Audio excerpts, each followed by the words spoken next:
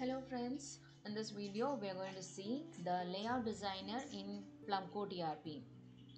Now this layout designer in Plumcode ERP helps you to design the financial documents which are available in Plumcode ERP. Which are the financial documents the stock transfer, the credit note, the debit note, opening balance, purchase estimate, the purchase order, delivery notes, material receipts are few of the documents that you can design in Layout Designer. Now, how to open up the Layout Designer? Go to Utilities. Under Utilities, we have the Layout Designer over here.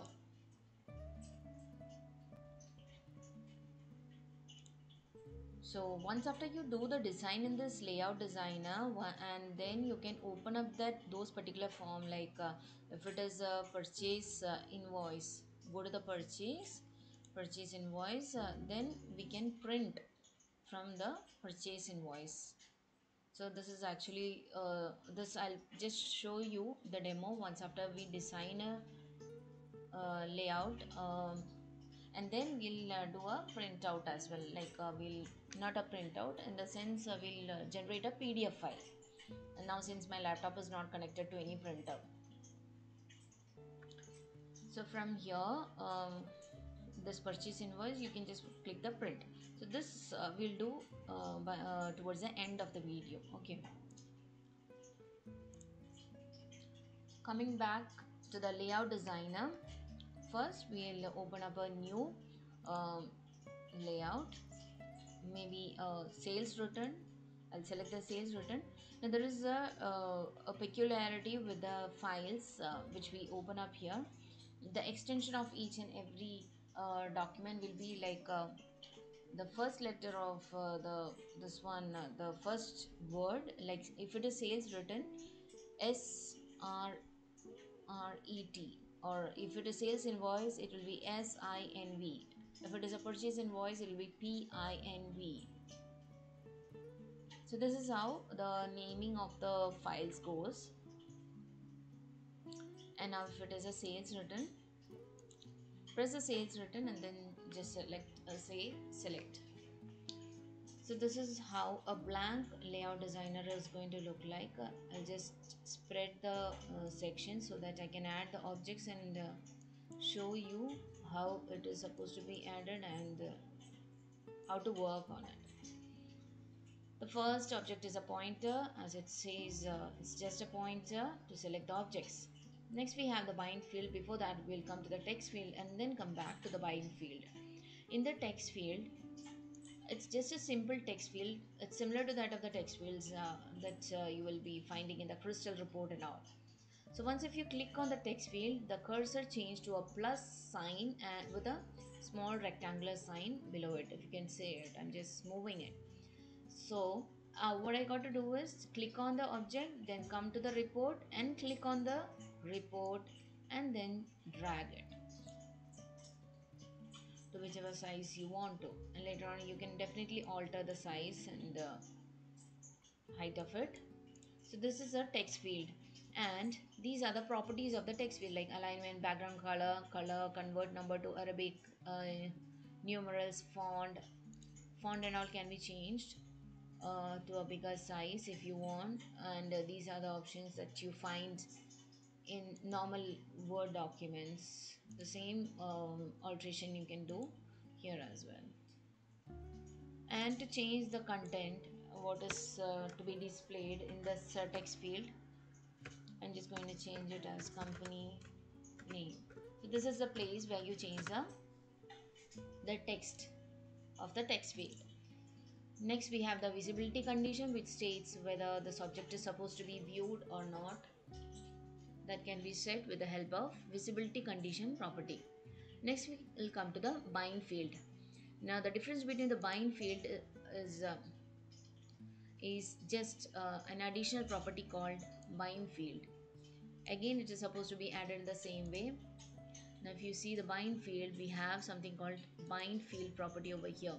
So here there will be n number of variables which are used in the program and which you want to display it on the document, you just got to select whichever value you want to display on the document from here.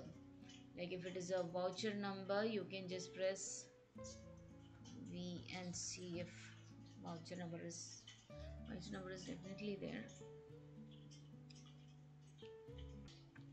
Okay, here the voucher number is not there because this is actually voucher number and all will be there, will be added in the page header section because it appears only once. The voucher number and all need to be appearing only once.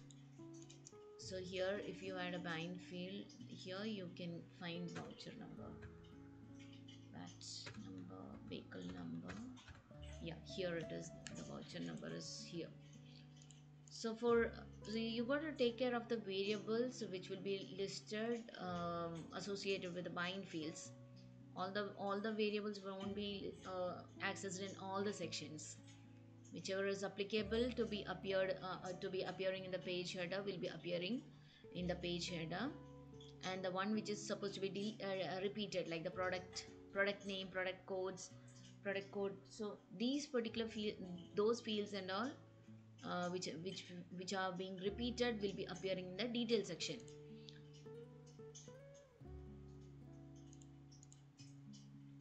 And this one can be serial number. Okay, now we have footer, which you want whatever the fields you want to appear in the footer section can be added in footer. Before that, we just stopped near, I mean the bind field got over, right? Next is a special field. Under the special field, again it is supposed to be added in the same way. In the special fields we have different property apart, different from that of the bind field and the text field is the special field over here. Here the additional values which can be assigned is page number, total pages, print time, print date, print copy. So these are the fields that we usually wanted to be appearing in the footer section. So this I shall remove it from here and put the special field either in the summary or the footer. So this is where it should be. The print date and print copy and all can be printed in the footer. Special field is over. Next is the line. Next line just got to click over the line and then click it and drag it. You have a line added to the document. And next is the rectangle. Just got to add this way. Even the rectangle is added. Next we have the rounded rectangle where the corners of it are a bit round shaped. Next we have the bind image. The bind image is simply like there is a bind field associated with the bind field, and then the image is a dynamic one which you can load from this particular field image. And in the bind field you can select whatever the field you want to associate this bind field to. Next we have the image, the constant one, like the one which is not going to change, that you can add here, like the logo of a company which is not going to change in any of the documents. There you can use image. Next we have something called barcode, which you want to be appearing in the documents, the sales invoice and all. So here the options is the properties, the property which is different from the rest of the objects is barcode format. And there we have options called code 128, then the QR code medium, QR code high. And if I change to this QR code, it's going to appear in a different way, different image. So this is how the QR code will look like. Then we have something called expression. Now expression is a field which helps you to put certain conditions, like if the VAT number is not equal to 0, or VAT number is not equal to null, or if the discount is 0. So those conditions and all you can put in the expression field. So this is where you got to add the expression field by clicking on this button. Here we have a lot of variables which can be used to create the expression, and also many a lot more functions are is also provided. Mathematical functions, string functions uh, been provided, which can be added here and create the expression, like some fields not equal to 0 or greater than 0, those expressions and all can be added here. So that is all about the tools in the tools boxes. Coming to the menu, we have to the open, we'll come back later, and then save also will come back later. Okay, now let's remove the object. So click on the object that you want to remove. Okay, I selected the image and then I'm going to remove it. Delete selected. So the image got removed, and now you can press the undo button. So again, it's going to come back.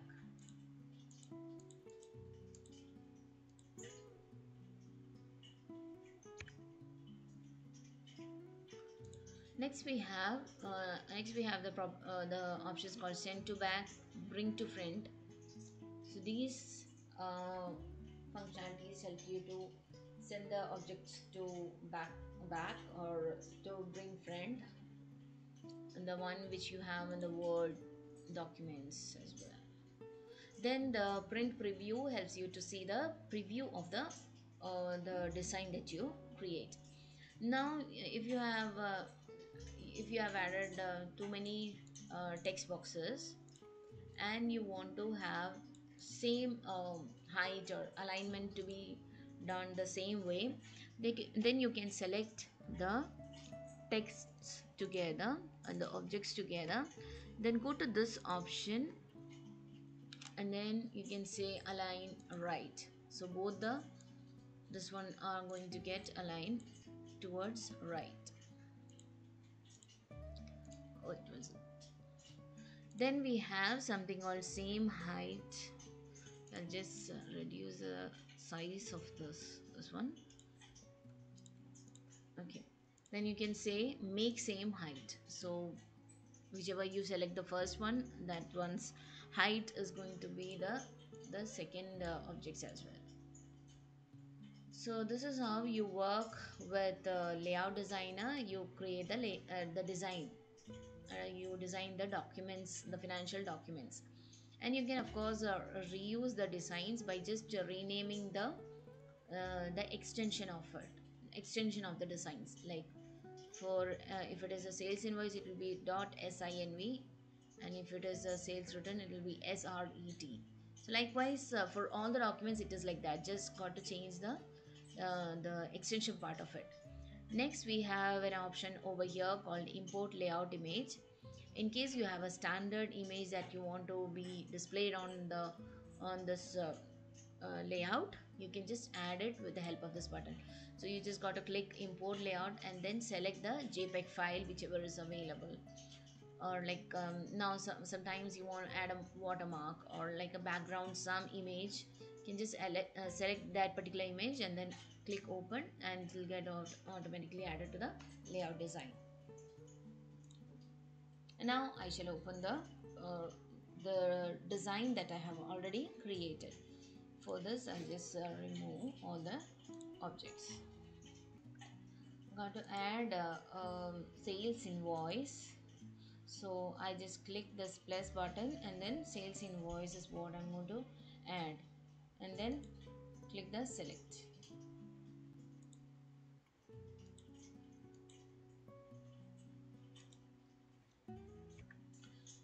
Um, in fact, it's the open button that you got to click and open up the sales invoice which you have already designed and kept. And we got to select the sales invoice which you have designed it. So this is the sales invoice which I already created. I'll just make it a little more wider. So here as we can see, under the page header section, we have the report header, the company name, the company address and all will be coming in this section, sorry, in this area. And then we have the heading, and then here this one is the expression. Like if here the condition that is put is if the VAT is not equal to null, then it is tax invoice, and if it is null, then it is the simplified tax invoice. Next we have few other fields such as VAT number, the voucher number, the number, the invoice date, and all. So these are a few values which has been added in the page header section. And now coming to the detail section, we have serial number, product code, product name, quantity, unit, then sales rate, discount amount, taxable value, VAT, total tax, net amount. And then as you can see, some of the design which are done with the help of this rectangular box, and the lines are being added so that it appears sorted when you take the printout. And then below in the summary section, we can see the salesman received, signature, and the total amount, gross amount, discount, advance amount paid, net amount, the balance amount, and all are displayed and with a QR code. And then we have the amount in words, and then we have the address at the bottom of the document. And this is all about design layout designer. Now we shall see how this the print will look like when you are generating from a in the form. So it's a sales invoice, so let's open the sales invoice. We'll go to inventory. Under sales, the sales invoice is over here, or you got to just press the control plus S button.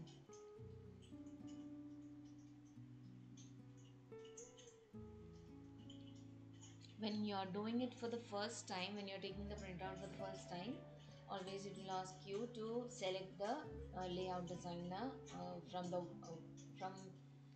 the design that you have created. So here is the sales invoice. We'll just go back to few documents so that there are enough and more products available to be printed.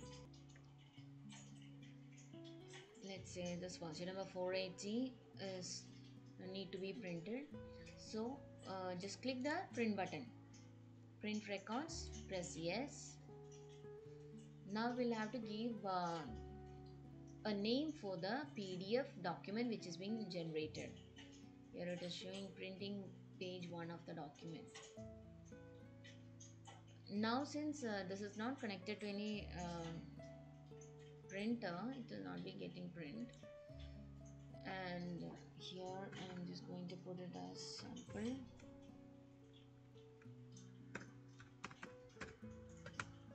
Sample 2. Okay. See. Now we shall open the document, the PDF file which just now got generated.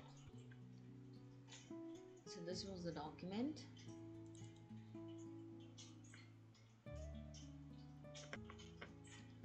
So this is how the sales invoice would look like. The bill would look like this one. You have the QR code, the objects that we added in the footer, then the summary. So this was the one which we designed and kept in the layout design. So this is all about layout design. I hope you understood this video, and there is not much of complications. However, in case of any kind of clarification, you can definitely contact the technical team of Plumcode IT. So thank you and have a nice day.